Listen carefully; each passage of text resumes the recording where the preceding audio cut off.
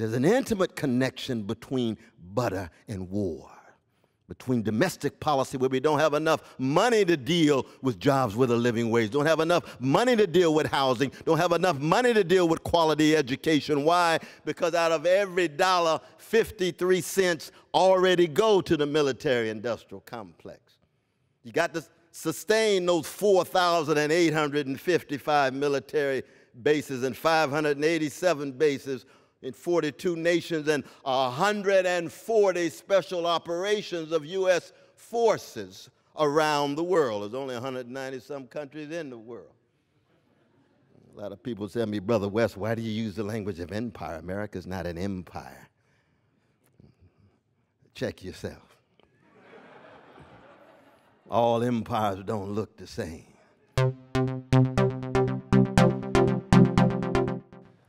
I have to make a little confession. Part of me is up here tonight having a bit of a fanboy moment. As you can well imagine, Dr. West has been an inspiration for many years. I'm sure that's the case for all of you as well. Whether it be speaking, recording, marching, preaching, protesting, or giving Tracy Morgan some advice on 30 Rock. Dr. West is always an inspiration. I'm also inspired by his connections to incredible institutions, Union Theological Seminary, Yale, Harvard, and my own alma mater, Princeton University. But it is not just about the fanboy in me. It is about how he challenges us. He has challenged us since the beginning of his career to resist, and that's a word that gets a lot of airplay these days. He's challenged us to resist complacency, resist believing that we have it all figured out, resist that we know it all, and resist the idea that we cannot continue to evolve and learn, and to resist labels. And so it is my immense pleasure, my giddy pleasure even, to welcome up here to teach us why race still matters, Dr. Cornel West. What an honor, what a privilege to be in this consecrated space. It was here that Ralph Waldo Emerson gave one of his most famous lectures, and it is here where I salute my dear brother, Reverend Adam Dyer. He comes from a family of spiritual nobility. His blessed mother, Edwina, graduate of Harvard Divinity School. She was a gem and a jewel. His grandfather from Hamilton, Canada, right outside of Toronto. Hamilton's a very, very special place, produced some high-quality people. And McMaster University, where both his grandparents graduated. So give it up again for this young visionary leader. Class of Princeton University, 1987. I want to thank Sister Mary and Sister Jane. Where's Sister Jane, who's the president? Where is the president? Where is she? Where? There she is. Give it up for our dear sister here. Both of these civic leaders. This forum is not to be taken for granted. It's so very important that we have some high-quality public spaces given the privatizing of nearly everything possible in our neoliberal regime. And the Cambridge Forum has a long and rich history of ensuring that our voices bounce up against one another. And I come from a people whose anthem is lift every voice. And those voices are requisite for any kind of democratic soulcraft, any kind of democratic culture, let alone a full-fledged democratic experiment, given the realities of empire and white supremacy and male supremacy and homophobia and transphobia and all of those different ideologies that lose sight of precious human beings, the anti-Jewish, anti-Arab, anti-Palestinian, anti-Kurd. We can go on and on and on.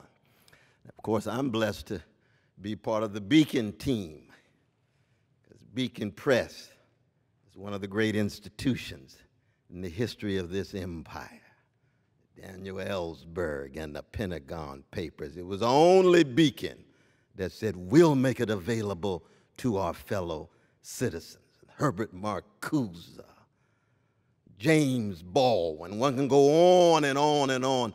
And this particular text is just a very, very slight moment in the history of Beacon. And we're blessed to have leaders of that Beacon Press. I want to salute my dear sister Helen, who was a publisher and leader. Next to her is my dear sister Gayatri, who's editor-in-chief. And where's Brother Tom? Out there is Brother Tom, ND, facilitator. Sitting next to him was my dear sister Pam, straight out of Providence, Rhode Island, but great, tied to the Beacon family. And there's a new brother named Sarge. Did I get it right? Give it up for the Beacon team.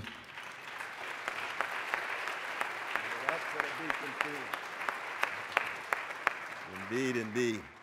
And I would not be standing here with this text if it were not for one visionary sister named Deb Chasman, who came to my office in 1992 and said, I would like to have a book out of you. I said, I don't think so.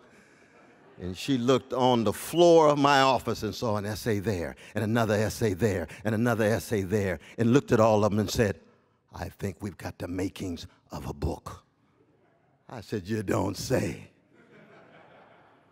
Coming out of Dissent magazine, American Prospect, Praxis International, a whole host of different journals. And there was only one new essay that I actually wrote on black sexuality. And so we got Sister Deb here, and give it up for Sister Deb. We salute you. 25, 26 years ago, and I salute each and every one of you. You can see I'm in no rush tonight. We were just here with my dear sister, towering intellectual that she is, Danielle Allen. And it was a rainy night, and the fire alarm went off, and we all had to exit the room.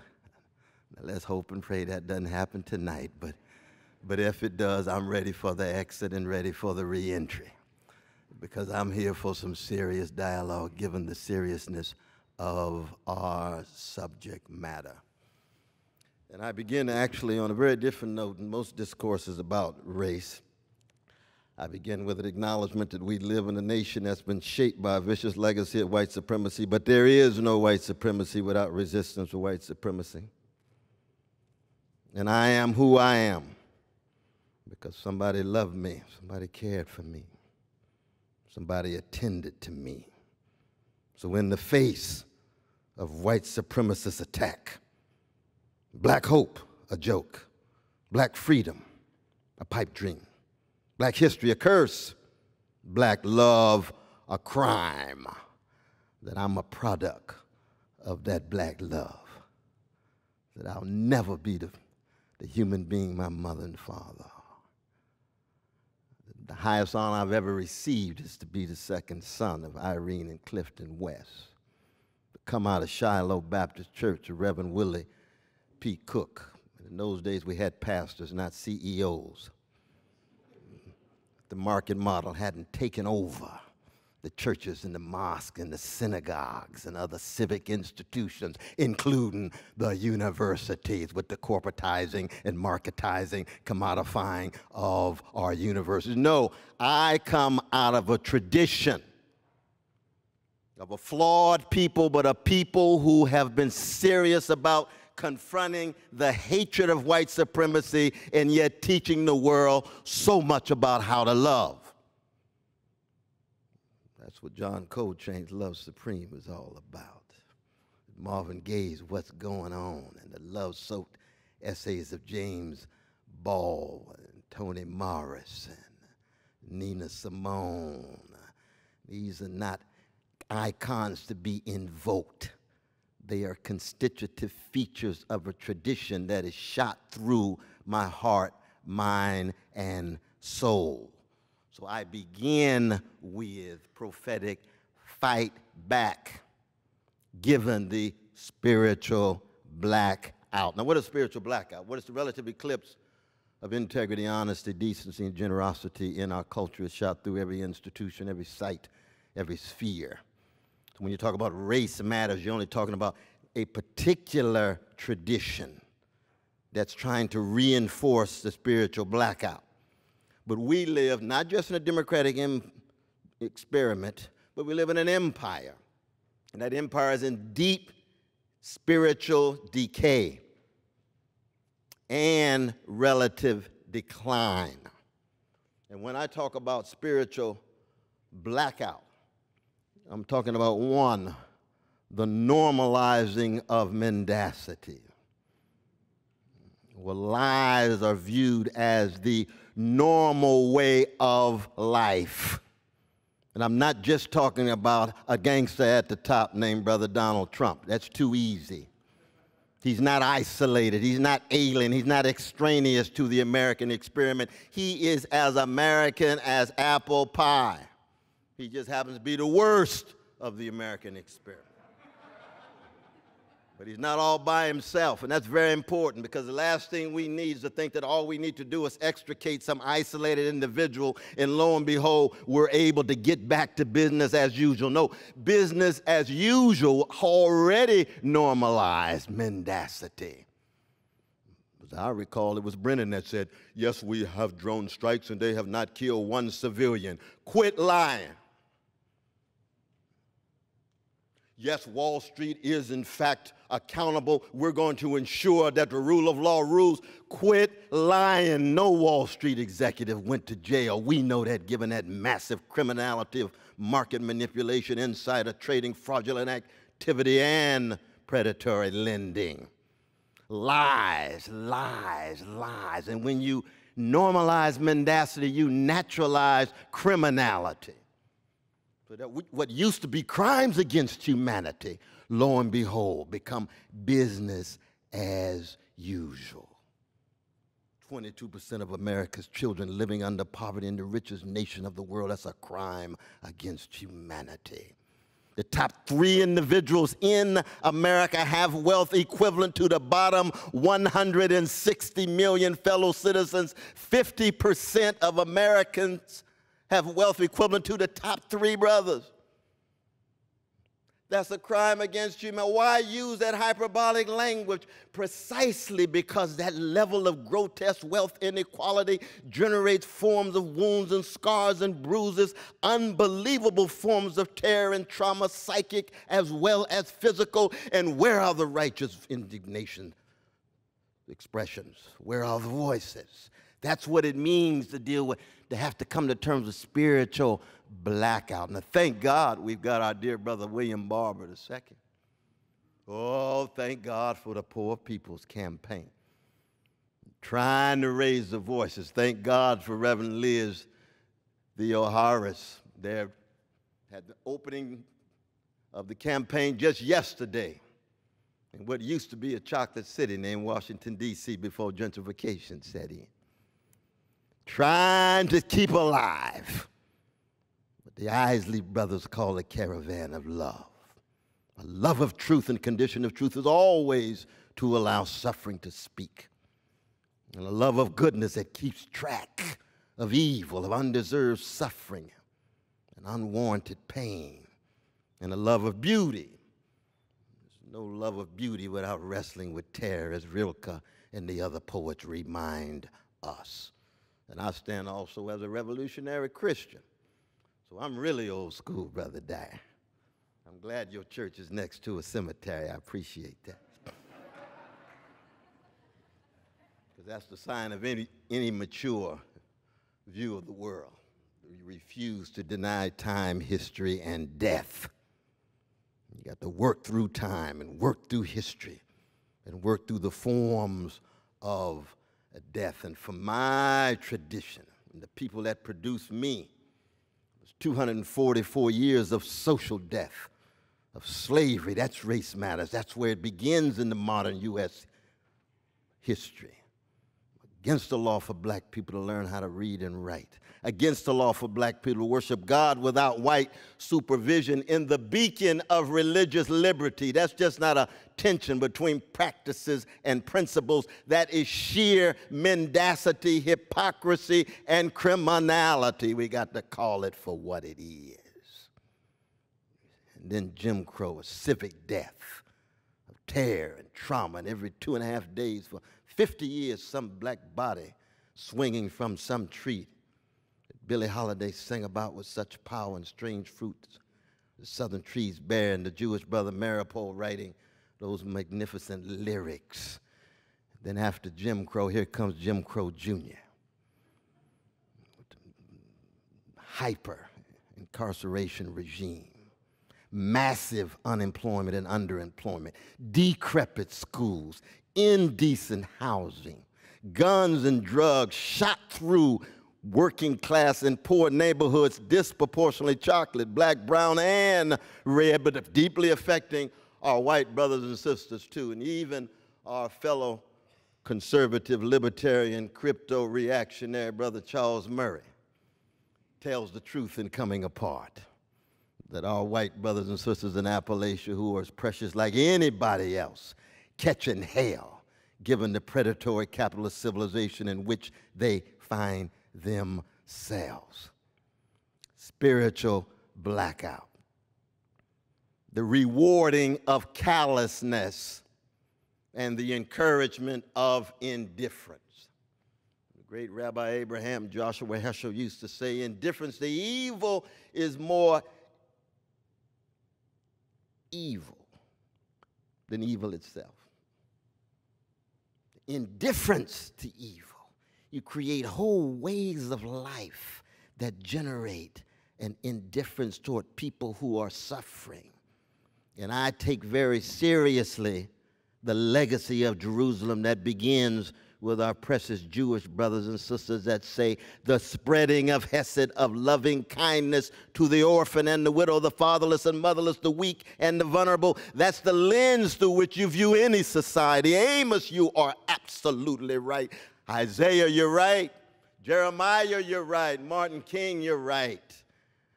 Grace Boggs, secular Marxist sister, gives a nice little twist to that legacy of Jerusalem. No cognitive commitment to God talk, but fundamental commitment to spreading justice to the vulnerable. And we know our secular brothers and sisters have so much to give and so much to add to any serious talk about highlighting the plight of the most vulnerable of those Franz Fanon called the wretched of the earth. Now, of course, we could begin to talk about the tax bill. We can begin to talk about Trump's public policies and the ways in which it reinforces callousness, reinforces indifference, reinforces grotesque wealth inequality, turns its back on the weak and the vulnerable. But we're trying to deal first with ourselves before we engage in the critique of others. It's too easy to jump to name calling and finger pointing, given the example of a Donald Trump, who is a sign and a symptom of an American empire shot through with callousness and indifference, with mendacity and criminality. All spectacle, no substance. All greed and appetite, no wisdom and maturity. You see, obsessed with the fetishes, the idols of our day, which are what? Smartness, riches, and bombs. You can call it neoliberal soulcraft.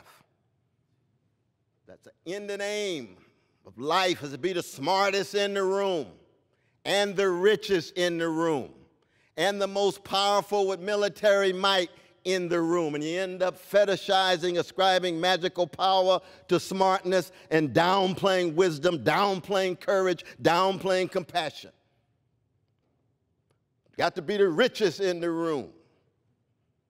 There's no accident Donald Trump has got to be the smartest and the richest everywhere he goes, which is nothing but a sign of profound insecurity, self-deception, self-deceit, and yet somehow able to convince enough of our fellow citizens that he belongs in the White House. He did win, given the Electoral College. That's not a moment for self-flagellation. That's a moment for self-reflection and self-criticism. 43% of our fellow citizens didn't even vote and don't care. 25% voted for the gangster. And I say gangster because that's an objective condition, not a subjective expression. It's a very important point. Very important point. Say, oh, Brother West, why are you calling the president a gangster? That just shows your partisanship and your bias. No, anybody who talks about grabbing a woman's private parts is a gangster. Anybody that's talking about stealing somebody else's oil of another country, that's gangster activity. That's objective, empirical evidence that allows us to infer he's a gangster. He's a gangster. And I'm not saying something about him that I'm not saying about myself. I was a gangster before I met Jesus, and now I'm just a redeemed sinner with gangster proclivities. I grew up with gangsters, and there's a whole lot of gangster in me. So this is not a question of somehow pointing my finger at some alien from another planet. It's part of the civil war that's raging on inside of each and every one of us, of being cold and callous and indifferent and arrogant and haughty, and looking down on the suffering of others, insensitive to the hurt of others. And the result is what? Slow emergence, stirring, and expression of neo-fascist sensibilities. The unleashing of hate and contempt. Our precious Mexican brothers and sisters, immigrants across the board, Muslims across the board, Jews. It used to be traditionally it was Catholics. Now you got the head of the Ku Klux Klan, David Duke, he's a Catholic. That's American upward mobility. Pretty soon there'll be a Negro running things. When I was in Charlottesville with them right up in our faces and cussing and spitting and carrying on, I saw a Negro marching with the neo-Nazis. I said, that's a confused mother, shut your mouth.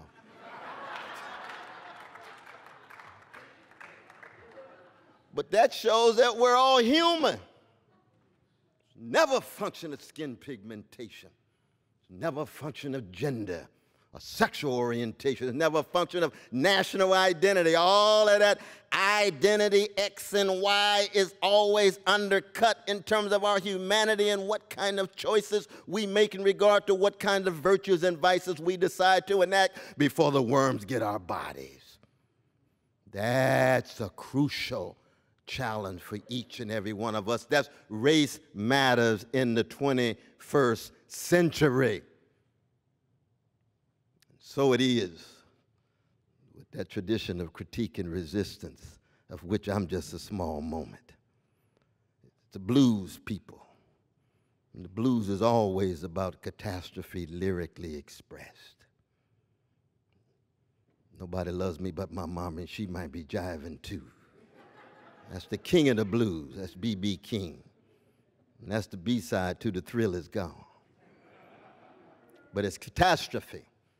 Well, to talk about race matters is to talk about earth matters. The Anthropocene age in which we live, in which human activity now is a fundamental feature of the capacity to bring the species to a close.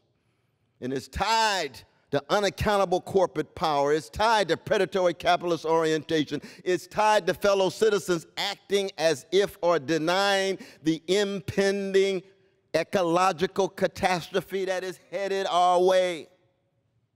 It's tied to nuclear catastrophe. It's not just North Korea and the United States at the moment, but there's a whole host of other countries that have the capacity to bring the human experiment to a close.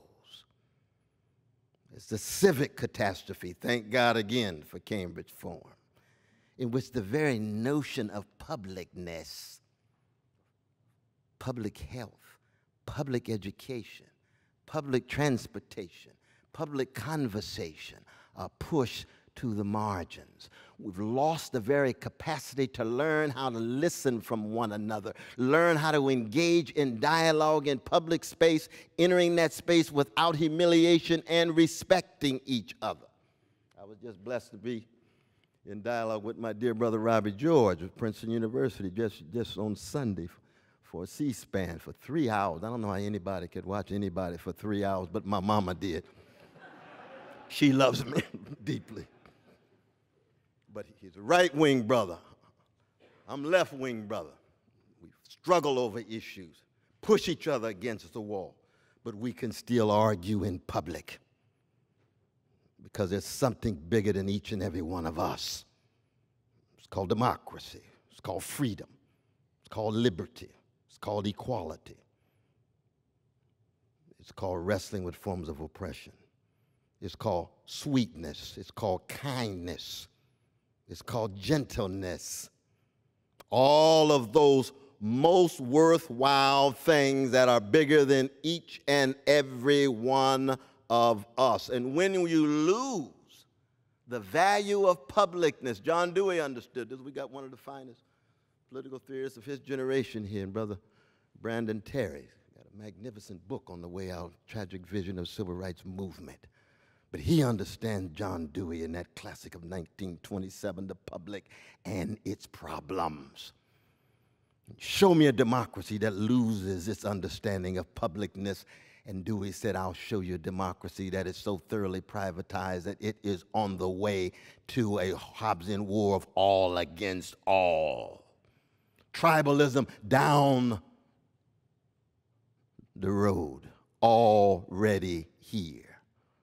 Coercion, violence. And of course, with the wave of the sexual harassment cases that we've seen, so many of the insecure male brothers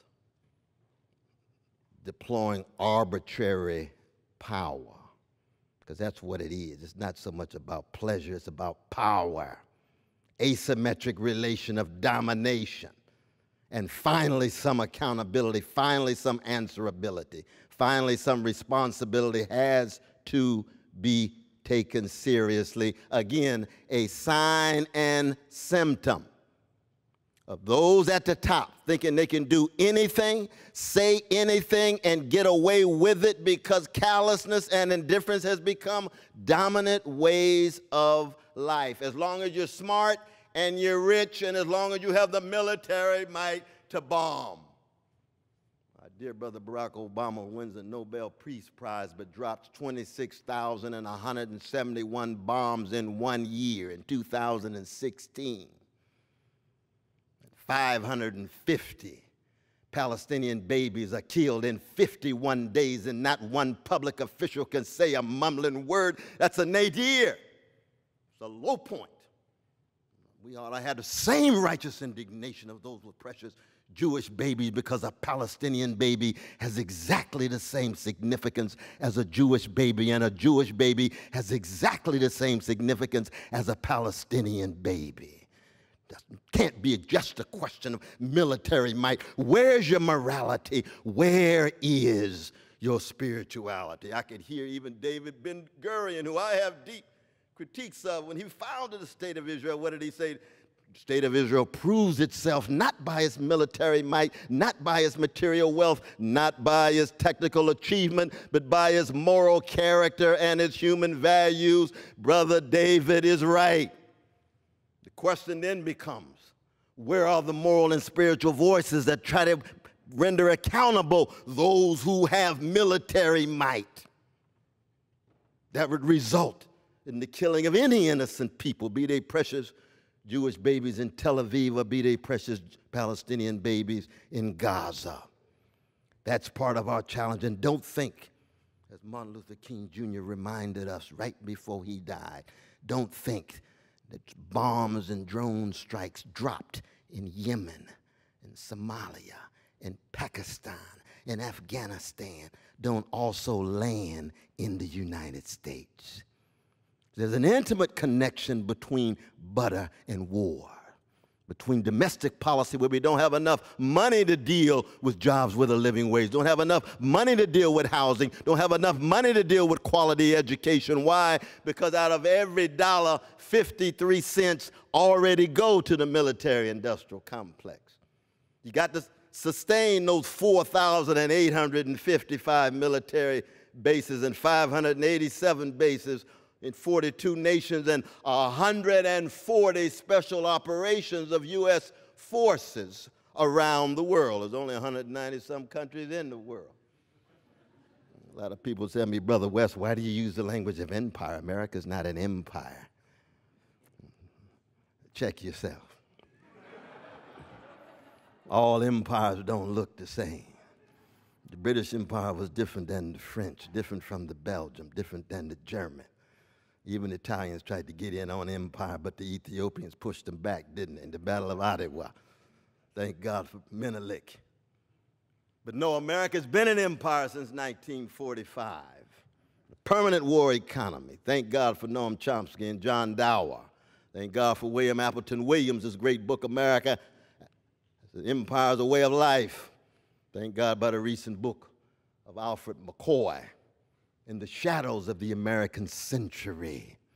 And what does it mean to be an empire? It means, like all empires, the worst is always hubris, machismo identity, thinking that you're never accountable to your victims.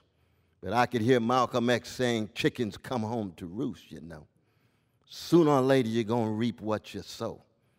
And you can lose your soul by thinking that somehow that those imperial policies around the world don't come back to haunt your mind, heart, and soul, your memory, when it comes to domestic policy.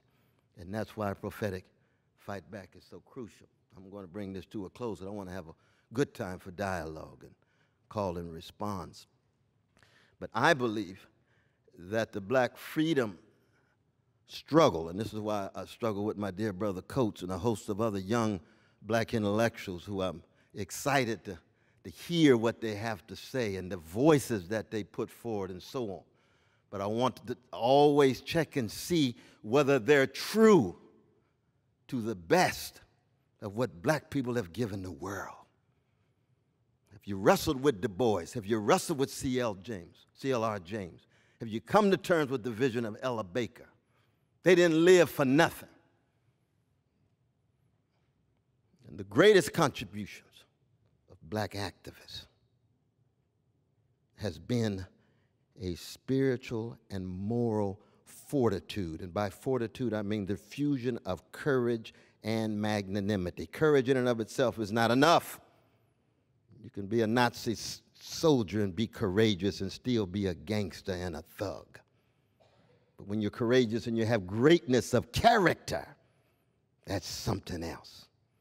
That's Frederick Douglass. That's Ida B. Wells Barnett. That's A. Philip Randolph. And for them, the standard was always set by black musicians, by the black musical tradition. And unfortunately, black music has been viewed as some kind of narrow form of entertainment rather than a deeper form of paideia, of soul formation, in which you're able to look hatred in the face and still love. You're able to look oppression in the face and not want to oppress others. You can look terrorism in the face and not want to terrorize others. That's what the spirituals were all about. That's what the blues are all about. That's what you hear in the Ray Charles. That's what you hear in the Luther Vandross. You hear the transfiguring of suffering, wrestling with terror and trauma, and giving the world unbelievable, magnanimous sound, majestic sound, and in that sound you are able to experience a love that connects to your human soul, even given the structures of domination which are in place. And when the black freedom tradition and the black musical tradition experiences spiritual blackout, you can rest, be assured that we're at the near end of the American experiment as we understand it. What do you mean, Brother West? Well, look at it this way. If black people had decided to terrorize white brothers and sisters the way white brothers and sisters terrorized black people, every generation there'd have been a civil war. If black people had decided to be black versions of the Ku Klux Klan, or black versions of ISIS, or black versions of Al-Qaeda, so you had black terrorist cells all over every city, there would be an authoritarian crypto-fascist America a long time ago. If black people had produced terrorists rather than Frederick Douglass, and terrorists rather than Martin Luther King Jr., and terrorists rather than Ella Baker, there would be no democratic experiment whatsoever. Let's be honest about it. That's why I tell my white brothers and sisters, when you see Negroes, you ought to just give them a standing ovation. Thank you, thank you, thank you. Thank you for Ray Charles. Thank you for Curtis Mayfield. Thank you for Aretha Franklin. Thank where you come from, why you keep producing these love warriors in the face of so much hatred. They don't fall from the sky. They come out of strong families and churches and civic associations. Where does a Muhammad Ali come from? We Christians have no monopoly on it. How come he got that kind of love? How come he's got that kind of courage and fortitude in such a way that even when he's knocking folk out, he's still got love in his heart? And when it's time to give up the belt, in the name of a refusal to engage in an American imperial war, he said, take the belt. I got a love deeper than this belt. That's the tradition I'm talking about. And without that tradition, that's the leaven in the American democratic loaf. And when you lose that, it is about over. And I'm not saying black people have any monopoly on truth or goodness or beauty. I'm just saying that we black folk in the making of the United States have disproportionately contributed to the democratic expansion owing to the spiritual fortitude and the unbelievable moral orientations of a hated and haunted and hounded people. And we didn't have to do it. Could have gone gangster. Could have gone terrorist. Could have gone with hate. Could have gone with envy. Could have gone with resentment. We have all of those elements in the black tradition, but the major black spokespeople, and especially the musicians, said no. Charlie Parker and Cherokee said, no, listen to this. Full of rage, but it's going to put some fire in your soul.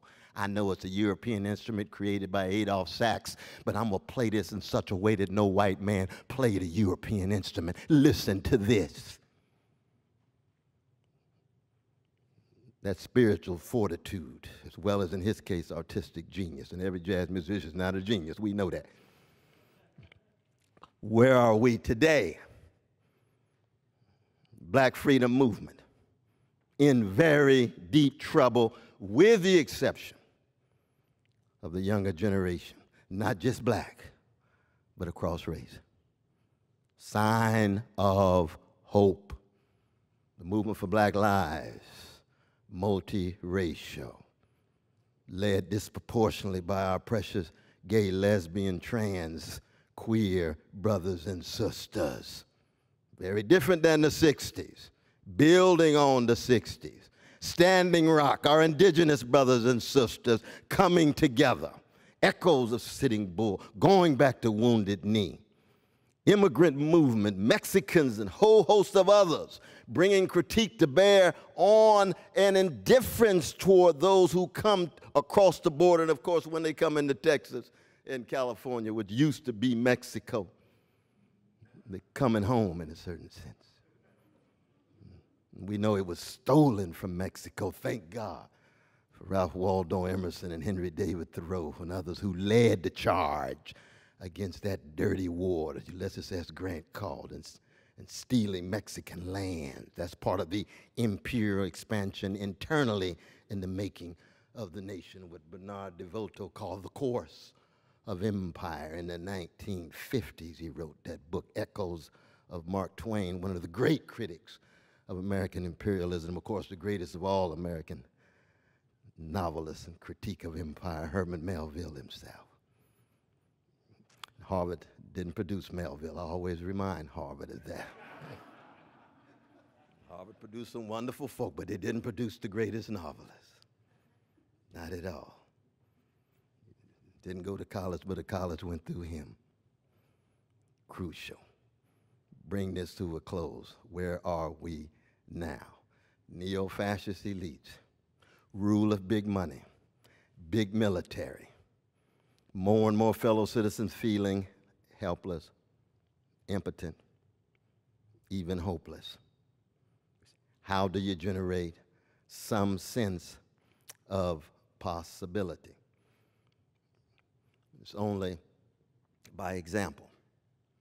Women's movement, January, masses hit the street. Beautiful in many ways.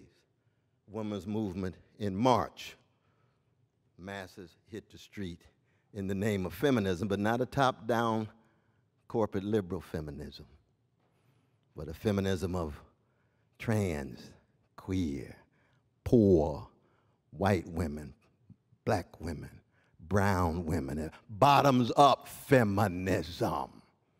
Not that neoliberal feminism of leaning in. No, we're not leaning in. What's our dear sister's name? Cheryl something something? What is it? Sandberg. Y'all know the name. No, we're not leaning in. We coming in swinging. We coming in swinging. Bottoms up. We love our professional women. They're human like anybody else, but they don't have a monopoly on feminism. They don't have a monopoly on conceptions of how women ought to affirm their dignity and engage in upward mobility. We got to talk about empire. You got to talk about women in Somalia, women in Ethiopia, women in Guatemala. This is an international, it's a cosmopolitan orientation. It goes all the way back to the towering prophets of Hebrew scripture. It was the nations with an S that Amos talked about. He didn't have to get to Christianity for universalism. It was already there in Judaism. The deep concern. Do we have a chance? Or is it too late to deal with our catastrophes? The economic catastrophe of grotesque wealth inequality and the political catastrophe of not just a dysfunctional government, but the oligarchs and the plutocrats ruling things. And when it comes to the black musical tradition, the oligarchs who control recording, video, live performance, only concerned about certain kinds of voices. No group performers anymore. Just all isolated, monadic individuals with microphones, many just running their mouths, reinforcing stereotypes, keeping it real by reinforcing corporate advertisements of hedonism and narcissism and acting as if they so big and bad. The distinctive feature of neoliberal soulcraft is the pose and posture as if you're so concerned about something bigger than you, but in the end, it's fundamentally about you making money, gaining access to raw power, ambition, and self-promotion. And that's true in the academy as well. It's hard in the academy these days to find folk who are fundamentally in love with the life of the mind as opposed to that next promotion, that next tenure, that next visibility. All we see is so about image, spectacle, status, position. That's the superficial things. What are you fundamentally willing to risk your life for? What kind of costs are you willing to pay? What kind of death are you willing to undergo? That's the question of any struggle for freedom. If you don't have people who can answer that question, all the rest of it is sounding brass and tinkling cymbal. And that's where we are today. And we have to remind ourselves what the Greeks would call arete, the highest levels of spiritual and moral excellence. No matter how difficult those standards are, they are still there, and that's true for any tradition. The Catholics got to deal with Dorothy Day. Jewish folk got to deal with Rabbi Abraham Joshua Heschel. The Buddhists got to deal with bell hooks. The Hindus got to deal with Gandhi. The Buddhists have to come to terms with Ann Becker, that great Dalit freedom fighter. The feminist movement has to come to terms with Muriel Rukeyser and Alice Walker. The anti-homophobic movement has to come to terms with the James Baldwins and the Audre Lordes and the Tennessee Williams and the Stephen Sondheims. They set the highest standards. What a challenge. At this point, it's a matter of trying to tell the truth, bearing witness, and in the end, not talking about hope. I think there ought to be a moratorium on talk about hope. It's been so colonized, domesticated, sanitized, and sterilized, I don't even want to hear the word anymore. If I wasn't a Christian, I'm tied into the word. As a virtue of my own religious sensibility, I don't like the word. I'm like Thucydides in the Million Dialogue. Hope is what? It's dangerous comfort that leaves you ill-equipped and it leads towards self-destruction. That's our pagan brothers and sisters about hope. You don't get valorizing a hope until you move to Jerusalem.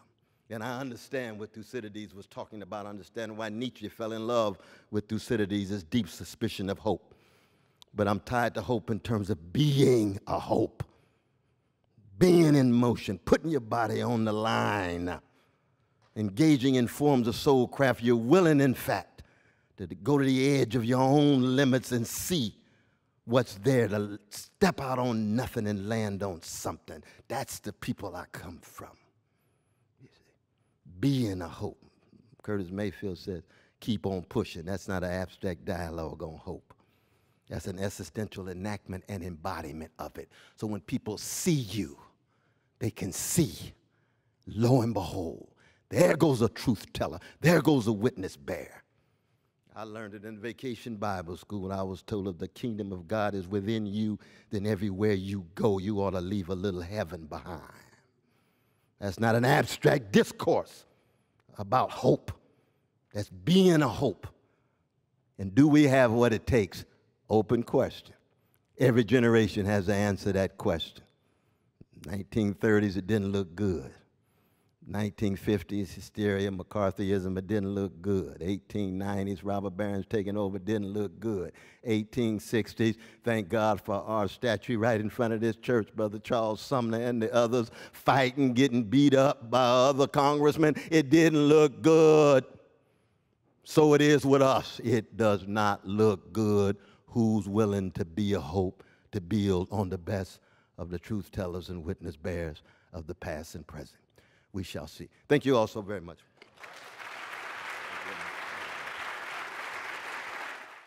And I'm going to start us off with one quick question, Sure, for you, if I may. Absolutely. So you spoke a lot about black artists, black musicians specifically. I'm wondering if you might be able to share a little bit of a reflection on what it means to see so much black art co-opted in this time. Well, not just this time. It goes back from the very beginning. Of course, minstrels was the first mass entertainment for the American popular culture. There's always been this fascination with black creativity, talent, and even genius. But these days, of course, we're all artists so thoroughly commodified and marketized and commercialized. That is no accident that when it's very much like athletics the same way, when it comes to who will perform for us, you trot out the folk who are going to generate the biggest crowds and make sure you pay them the money with the profits going to the top and the performers passing by, getting various wages, some of them big wages. You know, Jay-Z is not part of the lumpen proletariat, you know what I mean? That Negro got a lot of money, you know what I mean? And his wife, too, and both of them are towering artistic figures. There's no doubt about that. But in both cases, and there's a fascinating interview I just read of Jay-Z in the New York Times Style magazine where he's wrestling with his success. It reminds me of a lot of these CEOs these days in Silicon Valley talking about the spiritual emptiness given they $1 million yachts that they spend time on. This issue of wrestling with unbelievable talent commodified and what happens to calling vocation, what happens to courage, what happens to resistance. Genuine courage and resistance, not the semblance, not the simulacra, not the copy, but what Ashford and Simpson would call the real thing. The real thing, yes, indeed.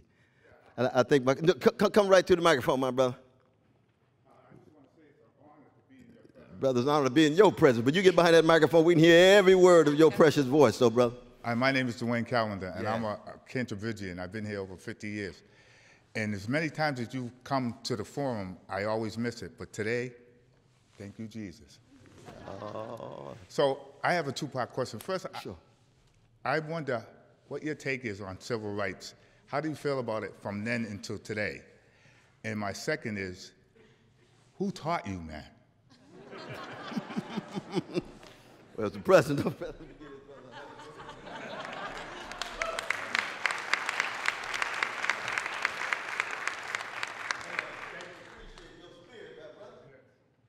Definitely. But no, when you talk about civil rights, though, first let's just be very clear about the progress that we've made, which is to say the very end and aim of trying to get black people to be citizens in America was an unbelievable struggle. It was a bloody struggle of unbelievable sweat and tears. So just to be able to gain the right to vote, just to be able to right to live in certain neighborhoods, just to be able to gain the right to eat in certain restaurants, that took generations. But that was not enough. That was not enough. Why? Because in a capitalist society, most of your wealth is still owned, the top 1% of the population owns 41% of the wealth. The educational system still is governed by laws that make it difficult for poor children to gain the quality education that well-to-do children gain, and especially at the job market, the labor force. So the civil rights breakthrough, yes, crucial, not enough. Like Malcolm X said, you don't stab folk in the back 9 inches, pull it out 6 inches, and celebrate your progress. Amen. Amen. See what I mean? Yes. So that the struggle does go, but do we acknowledge the relative progress in that? In terms of who taught me, brother, I'm still learning. Amen. Oh, I'm still learning. You pray for me, I'm praying for you. All right, all right. Love you though, brother. Love you though, man. Definitely, go right ahead. Thank you, Dr. West. That was very prophetic. But in the matters of prophecy, I have to say that when you talk about normalization of mendacity, yes. I would say that mendacity is venerated through the theological tradition, through the theological canon. The moment that God authorizes the firstborn, the killing of the firstborn of every Egyptian in Exodus, if we actually invoke that paradigm, how can we even critique Obama for dropping those bombs? How can we critique feminism and the way it is right now in a neocolonial world, but actually have 2 accounts of Eve, yes, where Eve is made complicit in the fall, that's where true. Hagar is treated the way she is by Sarah in the Bible, right? And I'm talking about how is it that the canonical theologies have been canonized? You know, Derrida would say in, you know, the Archon created, legislated them into a canon. So how is it that we can actually invoke that archetype, the embedded archetype in theology that is so unequal, and yet how do we fight that superstructure? Ooh, what a powerful question, my dear sister. Salute you, salute you. Good God. We need a couple of seminars to come to terms with that deep question. And keep in mind now, you see, I come from a Christian tradition whose very church is founded on the bones of a liar named Peter. He lied 3 times. Denied Jesus. Weren't you with him? No, I never knew the brother. I don't know, that wasn't me. He looked just like him. No, that wasn't me. Oh, no. 3 times he lied. But he becomes the foundation of the church. What does that mean? Lower your expectations of the church. I wouldn't take that for an answer. No, this is not an answer. I'm just beginning. No, this is not an answer. Mendacity, criminality has been shot to religious traditions across the board. Look at the Christian treatment of our precious Jewish brothers and sisters. So much hate, contempt, inquisition, murder, pogroms, and so forth and so on. Christian treatment of Muslims, Christian treatments of our precious gay, lesbian, bisexual, and trans. The hatred and contempt that I'm talking about is shot through the very tradition. This is true, I would argue, with secular traditions too, beginning with a gangster named Stalin.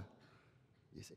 So the question becomes, how do we tease out of these traditions where mendacity has played such an important role to be as critical of these traditions as we are of our politicians, the Trumps or anybody else, the Obamas, the Putins, the CCs, whatever it is, wherever one finds oneself, the neo-fascists in Hungary and Turkey, Kenya, and so forth and so on, so that one has to be very, very intellectually honest and subtle to be able to tease out the critique of mendacity and not assume that any tradition has been free of mendacity. No, you're absolutely right. And of course, patriarchy is set at the center of most of the historic world traditions that we know, Judaism, Christianity, Islam and must be radically called into question. It's just that some of us have the audacity to believe we can engage in critiques of patriarchy and so forth and remain on the edges of these religious traditions. And that's where the dialogue takes place. That's the beginning of an answer to your powerful question, though, but thank you so much. My dear brother, how you doing today? Good, to you. see you. It's a nice hat you got there, too. Mr. though, West, it seems to be a fitting forum to raise an issue of injustice. Yes. And with your permission, I'll be very quick. Sure, sure. My name is Kaveh Afrasiabi. I'm the author of many books, including Looking for Rights at Harvard. We can look it up on Amazon, etc. I was subjected to a false arrest by Harvard police, spent time in jail, was exonerated, filed a civil rights lawsuit against Harvard, 10-day jury trial where historian Howard Zinn, Noam Chomsky, Mike Wallace, David Mamet were among the people who testified on my behalf. I lost narrowly 5-4 in the US Supreme Court, and I have the distinction of being the only person acting as my own attorney to have taken Harvard University to the US Supreme Court, passed the writ of certiorari, and lost 5-4. All the Harvard-connected Supreme Court judges voted against me. I'm still banned from Harvard after all these years, despite the fact that I was fully exonerated of any wrongdoing. I'm published by Harvard University Press, Harvard Theological Review, Harvard International Review, and the list goes on. And I'm here to use this occasion to alert this audience, some of you high-brought Harvard scholars and so forth, to look up my book, to read it, and to see the grave injustice that has been perpetrated against me years after years. I've had to endure years of being blacklisted by the long tentacles of Harvard University, and I've fought them with bravery and so forth. And as I said, late historian Howard Zinn. Do you have a question? Mention the title of your book again, brother. Looking for Rights at Harvard. Looking for Rights at Harvard. And still not finding it after all these years. Well, you are welcome to come to my office, though, brother. I shall. Absolutely. Thank you. Indeed. But no, I'm glad you had a chance to lay bare we're going to read your text and so forth. Definitely. Very much so. No, God bless you too. Right ahead, my dear sister. Hi, Dr. West. It is such a privilege to be in your presence. My name is Lynette Fasthorse, and I'm a Hunkpapa Lakota and an enrolled member of the Standing Rock Sioux Tribe. Yes.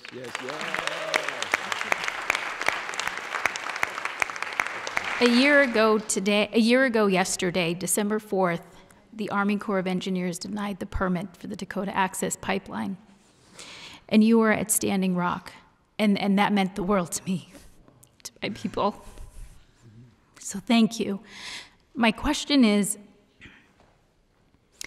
what are your thoughts now that a year's gone by and going into the future in light of the recent downsizing of the 2 national monuments in Utah, in terms of my people and, again, the U.S. government? I just wanted to hear your thoughts on that from a year ago and then going forward. Yeah, well, I want to salute you, salute your work, salute your witness, salute the prophetic elements of your very, very rich tradition. We're all trying to hold on to those prophetic elements in our respective tradition. And you know how blessed I was to be there at Standing Rock. One of the first things I do usually when I go into context that I know so little of is I try to go in with a certain kind of humility in order to learn and listen from the voices that have been engaged in struggles for so long. And so my first instinct is to try to listen to the voices that are trying to regroup and reconsolidate, given the kind of neo-fascist sensibilities they see coming from the White House, the public bureaucracies, the unbelievable attacks on ecological integrity, and in this case, on sacred lands, which is to say the self-respect of precious indigenous brothers and sisters. So I want to be part of the kind of solidarity work in which that rethinking and renewing of forms of insurgency and resistance take place. And when the call goes out, I plan to be there again.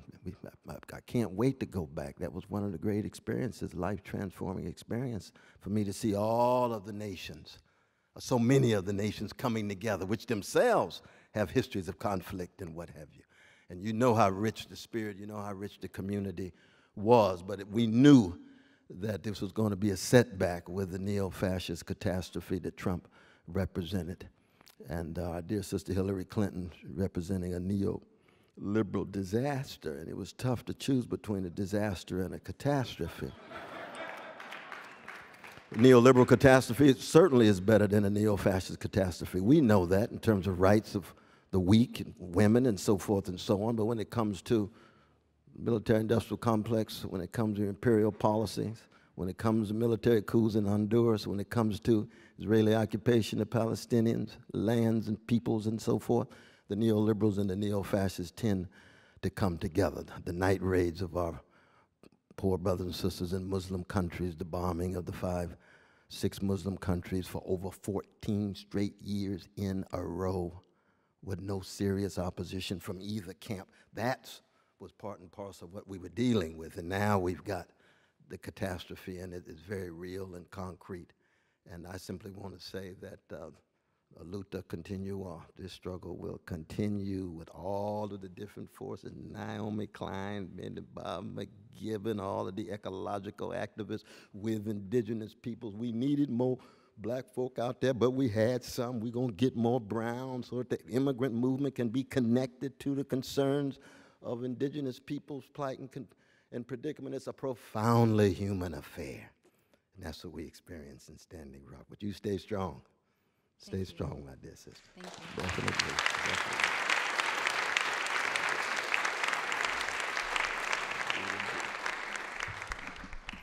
It's a little short for me. How you doing, my brother? No, you speak right into that mic, though. Okay. There you go. I very much connected to what you said about our culture worshiping 3 things in particular: power, intelligence, and the third one was, I'm spacing One of those out. bombs, maybe. No. Wasn't that was one, the power. huh? Oh, richness? Wealth. Wealth, yeah. Wealth, intelligence, Well, and it was power. It was smartness rather than intelligence, though. You remember that? You remember that? We want to make a distinction between smartness and intelligence.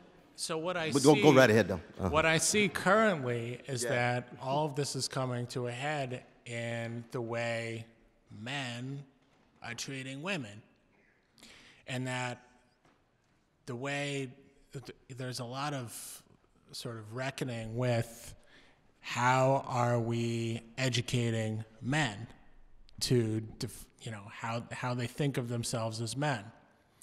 And what I see is that they see themselves as men through those 3 things: wealth, intelligence, and power, or prowess, you might call it.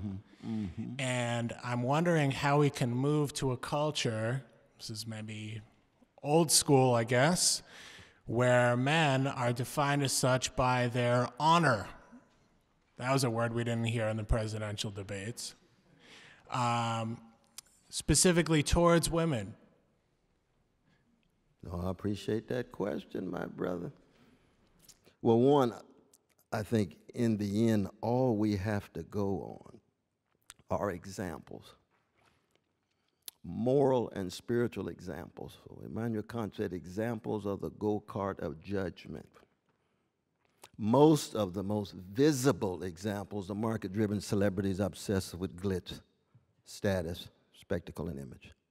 We need moral and spiritual exemplars, not just in terms of individuals, in terms of movements, communities, churches, mosques, synagogues, temples, and so on. Once the examples, if, for example, a man who is fundamentally committed to eliminating patriarchy in his own heart, mind, and soul and in the society becomes a highly attractive example, that's morally laden. That's not just market-driven. We need more men who turn to that example and say, that's what inspires me, not the market-driven celebrity who exercises power tied to pleasure. And you end up, of course, what's one of the great ironies of our culture is that so much of our culture is a joyless quest for insatiable pleasure. So you get all the pleasure you want in the world and you're still empty, you're still vacuous because there's no joy.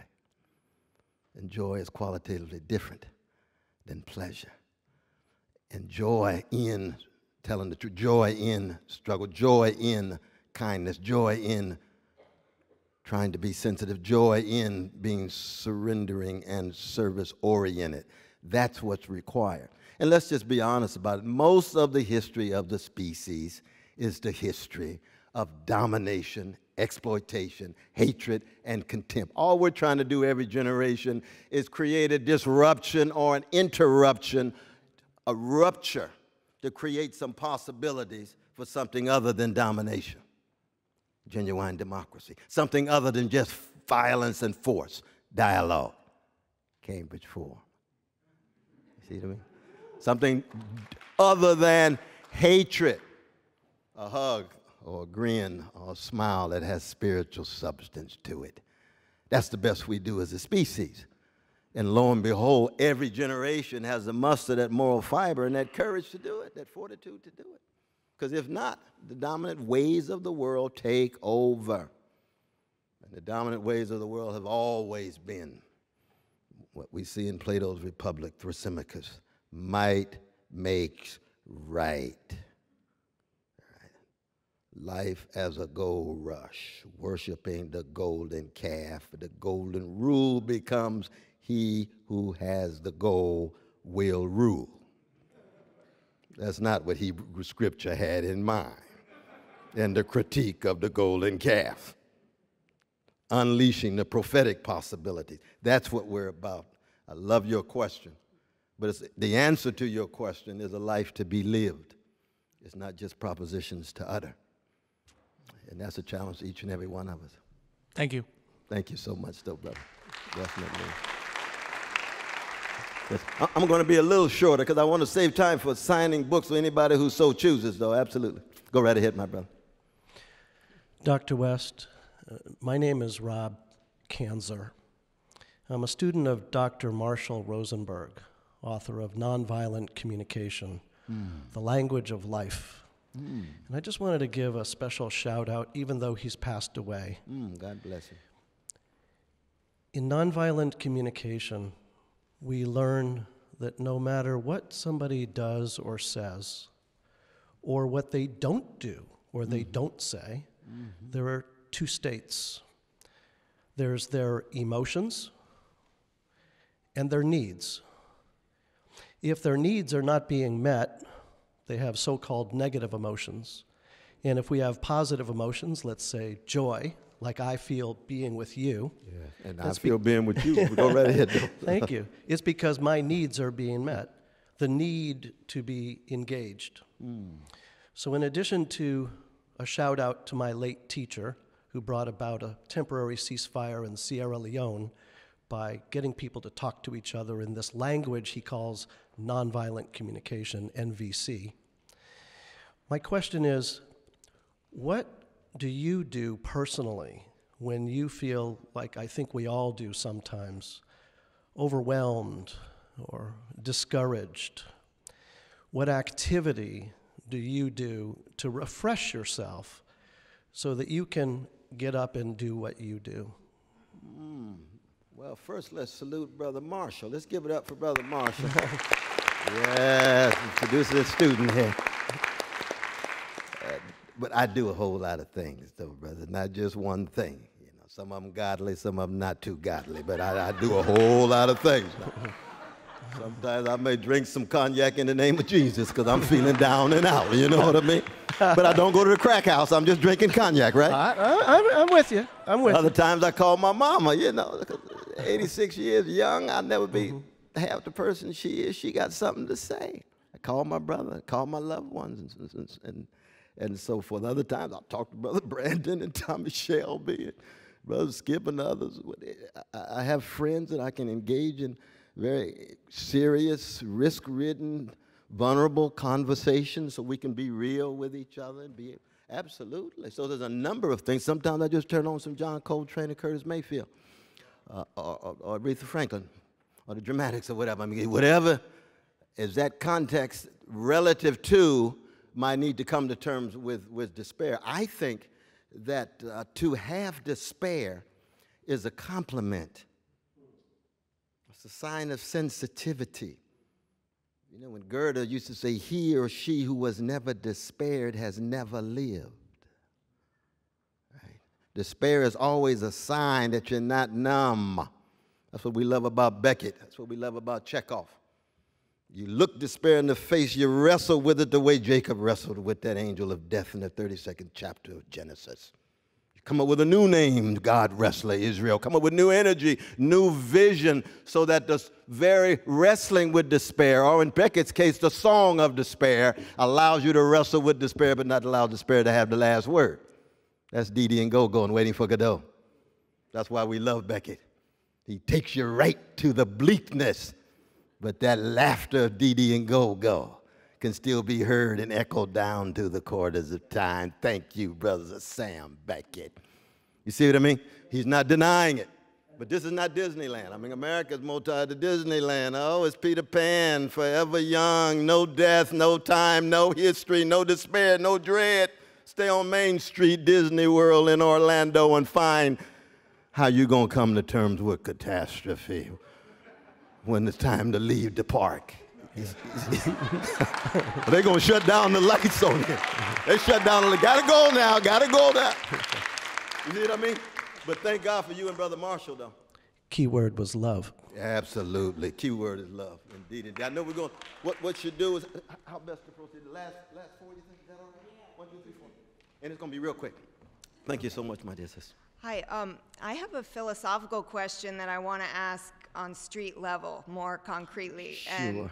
And that street level, that's a reference to Marie Lugonis's work. But anyway, I'm wondering where resistance comes from in the psychology, in the ontology, in the experience, in the flesh of the individual. Where do you think resistance comes from? Ooh, a lot of different places. A lot of different places, you know.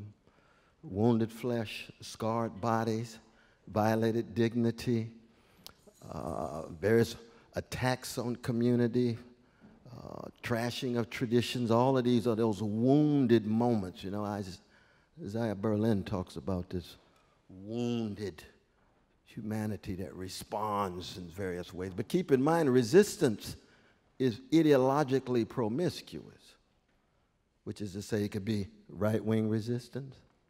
It could be left-wing resistance. We got to make sure that resistance has a spiritual and moral content that's tied to poor and working people. Because the right wing has its own forms of resistance. You see, Hitler was responding to what? The wound of Germany resulting from World War I. You see, right-wing Zionist thinkers like Brother Netanyahu, not to be confused with Albert Einstein, not to be confused with Judah Magnus, not to be confused with our Hakaham. The unbelievable, undeniable woundedness of our precious Jewish brothers and sisters that says we will trust no one other than the American empire. And they got good grounds for not trusting anybody, because our precious Jewish brothers and sisters have been out there all by themselves too often for 2,000 years. But does the right wing respond to that wound? Right? These Palestinians, these Arabs, and so forth and so on, are to be contained, their land taken, and so forth and so on. Or with Albert Einstein, as Jewish as Jabotinsky, secular, Princetonian, says we must learn how to coexist in the name of the best of the Jewish people, you see. But the wound is still there. So resistance comes from a number of different ways in which people are wrestling with their wounds and scars. That's the beginning of an answer to that very difficult question. We just have to make sure it's got moral and spiritual high ground. That's the key. Ooh, look like I keep saying it's going to be a short answer, and these questions are so good that it's hard. Go right ahead, my dear sister. Hi, I'm a graduate student. I study the impact of neoliberalism on social movements. Ooh, yes. And one of the things that I've been studying a lot lately is how sort of the neoliberal world in which we exist makes the desire for social movements to be about becoming part of like the American empire, like the sense of citizenship, meaning like we can also be the oppressors. And I was just wondering if you have any thoughts about what sort of resistance organizations, what social movements are doing it right, that are like critiquing the system as opposed to just trying to gain access to it. Ooh, and they thank you so much. We can't wait to read your dissertation. But you know the classic written by our dear brother Sauk Van Berkovich, Canadian who came to America to teach us much about ourselves. He wrote a classic in 1978 called The American Jeremiad. It goes all the way back to the Puritans who engage in forms of prophetic criticism that move between declension on the one hand and affirmation on the other. So you posit a city on the hill that's failed, you critique that city in its real form, but you don't interrogate what that ideal is. And if you don't interrogate what that ideal is, then you act as if, lo and behold, when America took off, somehow it was not worthy of serious interrogation. And so you end up moving between either a conservatism or a neoliberalism, a very constrained, truncated discourse. But if we tell the truth about America, as precious as our democratic efforts have been, it began as a settler colonial enterprise. It was a business before it was a democratic experiment, before it became a revolutionary effort to push back George III. It enslaved all of these, 22% of its inhabitants in 1776. Women couldn't vote, patriarchal households, white men without property could not vote. So you don't go back to the true America. Let's interrogate what it was then and look what are the conditions for the possibility of that. You wouldn't have it without the land, you wouldn't have it without the slavery, you wouldn't have it without the patriarchy. Does that mean America is reduced to slavery and patriarchy and class exploitation? Not at all, because there's always been voices of all colors critical of the treatment of indigenous peoples, critical of the enslaved people, not just black folk and red folk. Lady Maria Child's appeal in favor of the class of Americans called Africans, responding to David Walker's appeal in 1829. Black man, white woman, same moral, spiritual discourse. So in that sense, these days, we swing between neoliberalism on the one hand and even further right, conservative, and now we've got this neo-fascist movement that's escalating every day. But we've got to shatter that narrow framework. That's why talking about empire, talking about white supremacy, talking about patriarchy is very, very important. That's one of the reasons why I'm critical again of my dear brother Coates, because he's got tremendous talent, but he tends to talk about white supremacy independent of empire, independent of class. So it's never been all black people and all white people. That does not exist. There's a whole lot of different kind of white brothers and sisters. And if people can't tell the difference between a radical Irish sister and a WASP brother in the struggles of 800 years of colonialism of the Irish and the British, then you begin to homogenize. And the last thing you need to do in a crisis is homogenize, because you disempower people. You see, there's no category that ever fully imprisons any of us. We're human beings who can choose. See, John Brown chose to love black people more than many black people loved themselves. That's why he gave his life. You see what I mean? But unpopular. We can go on and on. And so that crucial thing when we talk about the narrow alternatives and then freeing people up to be courageous and have fortitude, you've got to be able to ensure that your categories are not so broad, so global, so homogenizing that you end up disempowering people with a fatalism, which is the last thing we need these days. We got two more quickly, and then thank you so much, my dear. So good luck on your dissertation, too. Yeah, go right ahead. Hi, thanks for being with us, Dr. West. No, thank you, my brother. So my question is, how important is net neutrality to the struggle against injustice? And will you be taking part in the nationwide protests on December 7th? Well, it's very important, because you can imagine when you have a public square that's driven by the market principles, when you have a public square in which oligopolies, monopolies shape the very ways in which that public square is presented to the folk, and those oligopolies and monopolies themselves are not publicly accountable in any substantive way, that's a real danger, especially for marginal voices. especially for marginal voices. Black Agenda Report, for example, Counterpunch, and other very important voices. The Chris Hedges of our day, and the Mumia Abu-Jamals, and the Henry Giroux, and we can go on and on. Their voices easily pushed to the margin. And then, of course, you know, we got the one and only Noam Chomsky. Not that he has monopoly on truth, but he's got some important truths to tell. To push his voice to the margins. Very dangerous thing at this moment. Why? Because the only way you end up dealing with significant renewal is when you have the courage to confront your underside. And if you have a public square that pushes crucial voices to the margins and render them almost invisible, then we're in even deeper, we have a deeper problem than we had before. So no, I'll be very much supportive of that and a part of that, indeed, indeed.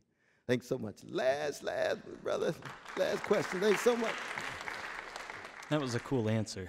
I'm glad he asked it. Hi, everyone. I'm Matt from West Virginia. From West Virginia? Yeah. Hey, brother Skip Gates, that's dynamite. Bill Withers, too, but go right ahead. Yeah, Bill Withers. Yeah. Oh, you got some folk coming out of West Virginia, man. Yeah. As a man who said that he could not save himself, but you said Christ saved you, or Jesus saved you earlier. Do you find a uniqueness there in the story of, I guess, in Genesis, God promising to save Adam and Eve and humanity, and Abraham walking between the fire, and then in the letters to Corinth, Jesus making all things new? How does that speak to race? I keep thinking of the Christian Christmas song, pre-abolition, that says, yes, "Chains shall he break, for the slave is now our brother," written by white folk. How does Christ fit into race and the tension and the strife that we see? Yeah, no, I appreciate that last question. I'm glad this is the last one, though, brother, because, we need time to deal with these queries. First, let me just couch it in very public, secular language that, given all the fear that we have in the world, oftentimes love is the only thing that can break that fear. I mean, love is a form of learning how to die. So that when you undergo a love experience, you can fall in love with the work of Picasso. You can fall in love with another person. You fall in love with beauty that turns your world upside down. So there's a resurrectionary quality to it. What was once dead comes alive. So you've been in love before? You know what it was like before you were in love, and you know what it's like after you were in love.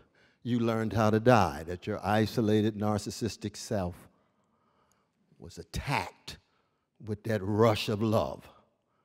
And you were turned upside down. You walked around at least for a while with a smile on your face. Because Sappho has taught us about bittersweet, right? Bittersweet is usually waiting for us in the love. But that's only because you love so much, you care so much. And in the Christian story, it's precisely that death at the feet of the Roman Empire, of a hated people, of Jewish people, long histories of enslavement and devaluing, that unleashes these love drops, and that's all they are. They're love drops at the feet of the cross that say that this empire, this hatred, this contempt tries to suffocate and snuff out all of the possibilities of love, and all you get are these little love drops at the bottom of that cross that has a capacity to turn your world upside down, just like falling in love in other forms. And so for those Christians like myself who were already living the life of a living dead as a gangster, underwent a fundamental transformation that can never be denied. Never denied. That's what the old folk meant when they said they give you a joy the world can't give you and the world can't take away. You see what I mean? Same is true when you fall in love. Even if I talked to you 15 years ago when you're not with the same person, I'm going to say, brother, if that love was real, I know it turned you around. You just had problems along the way and changed your mind. Because you never forget it, you see. And that's what it is to fall in love with the life of the mind. That's the difference between an intellectual and an academic. The academic goes professional. The intellectual got love. Can't give it up. And if they don't wrestle with that love, the rocks are going to shout. They're going to cry out. You see. That's the ways in which love and death are so intertwined. And for people who've been taught to hate themselves, like black people, it's no accident that we've taught the world so much about how to love. The best of us, because it was the only way we can come to terms with the depths of the hatred, the intensity of the hatred for 400 years, including this very moment in this empire. And when you really want those death wrestlings and those love drops, that's when you go to Luther Vandross. That's when you go to Erykah Badu. That's where you go to Kendrick Lamar. You listen to the love drops coming through that brother's chains. Not just the orality that's kinetic, but the spirituality that is tear-soaked and blood-stained. Because in the end, there is no love without death. That's what's wrong with Disneyland. It's magnificent, it's fun, but there's no life where there is no death. That's the inside of Jerusalem. That's the inside of Socrates and Plato. To love, to philosophize, is to learn how to die. That's Montaigne tied to Plato, right? And that learning how to die means you come up with unbelievable new possibilities. Your world turned upside down. You're driven by something deeper than you. And yet your physical death is still waiting for us. Our bodies will be. We'll have experience of extinction, just like our dear brother Crothers. Is that his name? The great brother Crothers, pastor of this church. But thank you so much for that. And we'll have a little time for signing. You all take good care. Thank you for Beacon again. Thank you for Beacon. Thank you for our dear brother Adam Dyer, Reverend Adam Dyer.